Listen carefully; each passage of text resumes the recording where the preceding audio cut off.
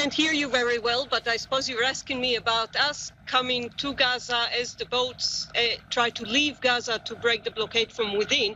We've been planning our mission for some time now, and we will continue to do so as long as the blockade is in place, because we believe we need to put pressure on the international community to stop its complicity with Israel's war crimes and crimes against humanity. We do this to protect human rights and to bring a message of solidarity and hope to the people living in Gaza. Zohar, I wanted to ask if you could hear me. The EU, even today, the European Union has condemned the mortar fire coming from Gaza. Dozens of mortars fired at Israeli homes and schools. The IDF is trying to defend itself against that threat from Gaza. Is it inappropriate to continue this at this moment, at this time, when the IDF is actively engaged in this campaign?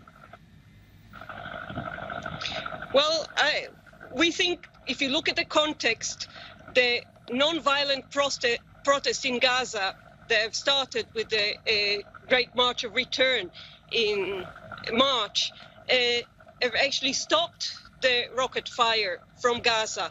And it was Israel's reaction with snipers shooting at unarmed people that was the violent reaction. The international community did condemn that, but when they requested Israel to allow an investigation into that shooting, Israel refused.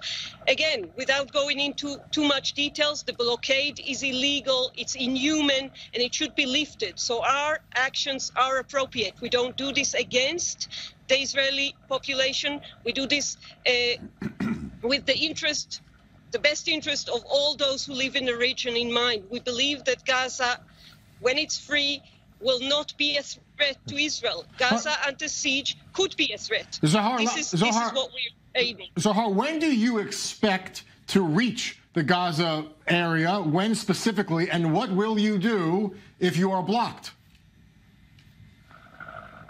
We expect to reach Gaza at the end of July. We go on a non-violent direct action mission, sailing right now in German waters, but we will go out to international waters. We will stop in many ports. We expect, as I said, to go to Gaza. If we're intercepted by the occupation forces, we will resist non-violently. We will never attack.